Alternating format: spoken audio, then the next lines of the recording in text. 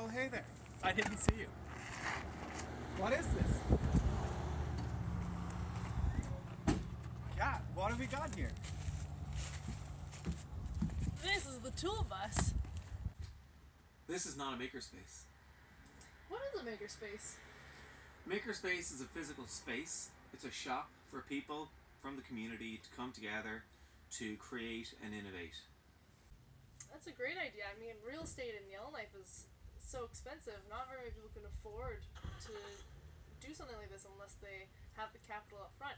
And you know, not everyone is a carpenter or, you know, in the trades, and so not everyone can justify spending their paycheck on tools. They're very expensive. A miter saw, a chop saw, those are hundreds of dollars they're running you. So we need a platform that'll allow people to share, to crowdsource these expenses.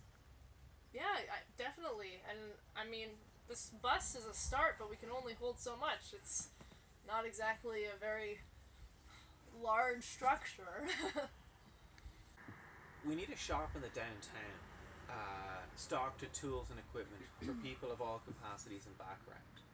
Basically a platform for people to create and manufacture.